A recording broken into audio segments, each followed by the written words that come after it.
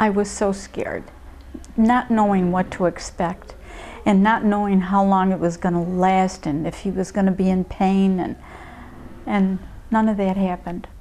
It went perfectly. He had no pain. He came out of it, and when they brought him back to the room, I said, "What do you want?" He said, "A kiss." My husband gets very romantic when he's under. And, you know, that's the way the whole thing started. And he was fine.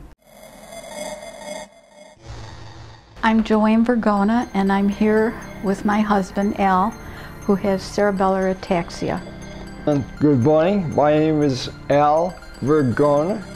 I'm 67. I've been diagnosed with cerebellar ataxia. I've had the condition about 5 years. We've been here 2 weeks, and he's had 3 treatments, 1 IV and 2 stem cell infusions. And we're hoping that his condition is going to get much better.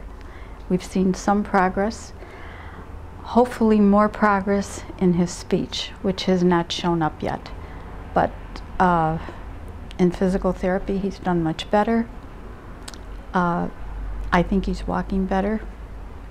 And now we're waiting for the speech to come along. But he has 3 more treatments, and we'll be here 2 more weeks.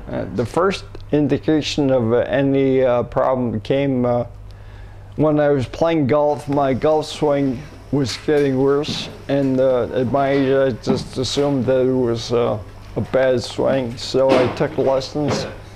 And the lessons didn't help, and I found myself walking into things that I was just losing coordination.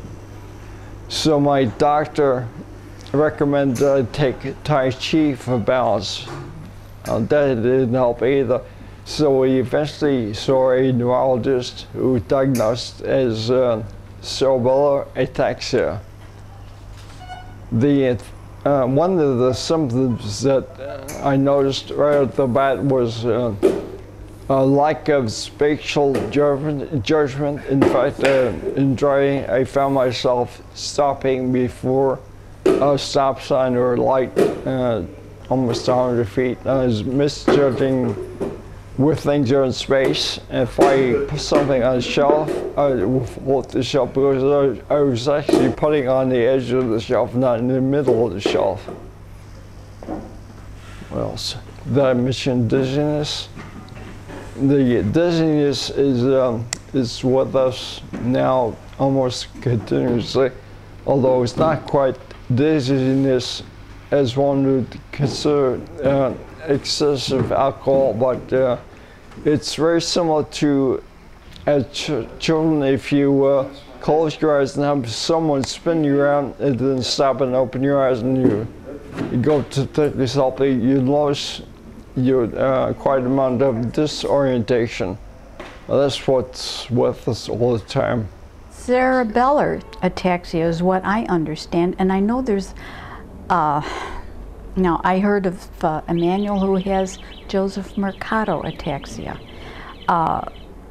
Multiple system atrophy. There's 2 patients here with that, which is really advanced.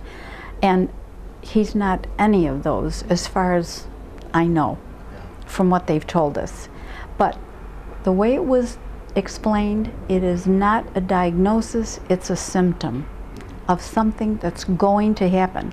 Well, so far nothing has happened. Blood tests are normal, everything. But the ataxia is progressing. It's difficult to say whether it's actually sped up or not, because in my way of thinking, we may have passed through a threshold of brain function where the functions like speaking, walking, not as good as if one had a few more neurons. It would still be acceptable. So I don't know, it's hard to say whether there's an acceleration or not. It's unbelievable. This disease no one had heard of. I had never heard of it. And the amazing thing is that every ataxia patient here in the hospital had the same thing. No one had ever heard of it. And we get here, and there's so many people with this condition. And they're not doing anything in the United States for it. We had to come to China. It's the only hope. And when you have no hope, you'll do anything. It has changed our life completely. We took care of my aunt, took care of my mother. My father lived the last 3 years of his life with us. And we were to the point, well, now it's going to be our turn. And now we're dealing with this. It has changed things dramatically. I used to be a researcher one time, so data to me is very important. As I was telling you, very few people, this is off topic of course, but very few people retire just play cards and golf. Nowadays, we all look towards a second career. This ataxia, unfortunately, has kind of curtailed my opportunities in pursuing the career. But one of the other things about ataxia, which is really annoying, is the fatigue every day. Around the afternoon, I just have to stop and lie down, not sleep, but lie down for a few minutes. Seems to help a little. There's nothing that really helps make it better. It's either the same or worse each day. So I'm hoping to see something go their way during this course of treatments. You know, the fatigue, I think, is fighting not to fall and to keep your balance. And many people have suggested, why don't you use a cane? Will not do it, not yet, no. I think he feels that's giving in, and he's not going to do that. So we just have to wait and see. My husband has always been in charge. He ran a company for Kodak. He invented the product and then started a company which manufactured it, and it was sold internationally very successfully for 10 years. And as he said recently, I'm not in charge of anything anymore. I have to do everything. He's not able to. Driving, which if he can survive my driving, he can survive anything. But, and it bothers him. He's not used to having other people do things for him. He's always done everything himself, and he's an artist, a wonderful artist. And now he holds on to the easel with one hand and paints with the other. For how long, we don't know. We hope that's going to change and that he'll be able to continue with that. Well, I'm trained as an electrical engineer, and I ran the company for many years until I retired. And instead of, no one really retires these days, especially at a young age, so I took up art, and I'm now thought of as a professional artist. Unfortunately, with the ataxia, it's becoming more and more difficult because it impacts the fine motor skills as well as balance, and I have to actually hang on to the easel with one hand while I'm painting. But since the fine motor skills have impacted, I've changed my style of painting to accommodate it, and we think that the work has actually gotten looser and better, more sellable, if you will. He's never satisfied with accepting whatever is, you know, in vogue at the time. He's always looking for a new way. That's what he's been in everything.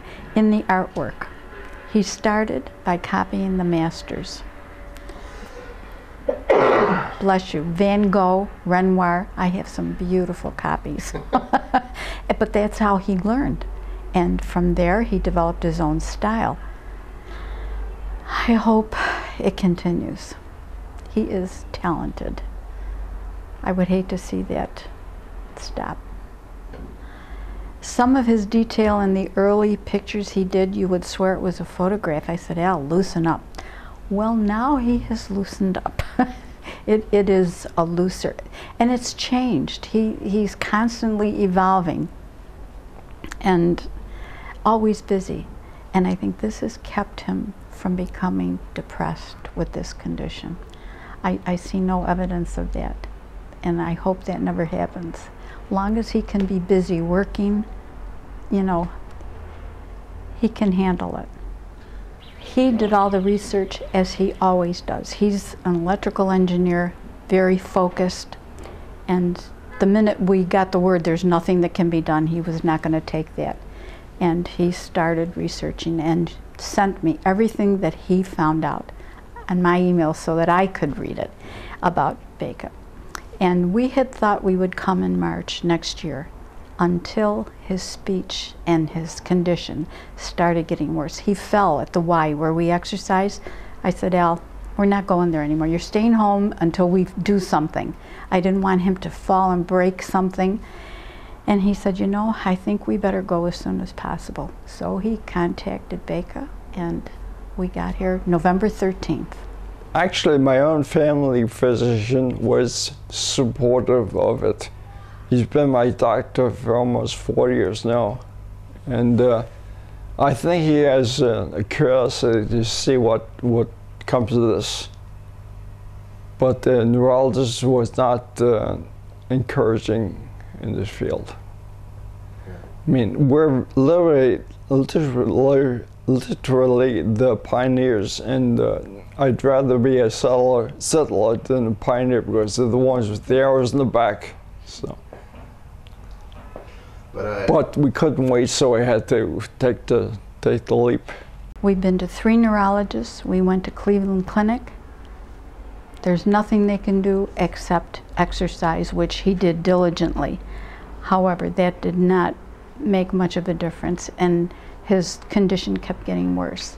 And in the last year is when his speech started going, very subtly in the beginning. And in the last 3 months before we came to China, it really progressed, and it's difficult to understand him. By nighttime when he's fatigued, it is practically impossible. And this bothers him more than anything. He wants to be able to tell a joke again and win an argument with me, which he can't do right now. The only treatment options, and frankly I don't think they're very effective, is CoQ10. In fact, one of the fellow patients mentioned he improved his voice after taking CoQ10. Massive amounts of it, and I'm a little leery that that's a good option for us. But other than that, there really isn't anything to be done yet. They tell you to exercise. You know, keep them less. In fact, exercising. When I was younger, when we exercised, the muscles would respond either by getting stronger or bigger or whatever. Now I don't seem to have any positive effects from the exercising.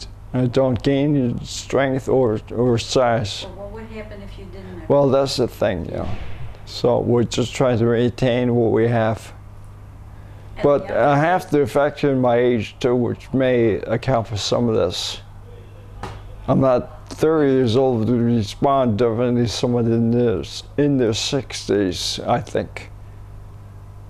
Although this is a unique experience for me, since I was never 60 plus before.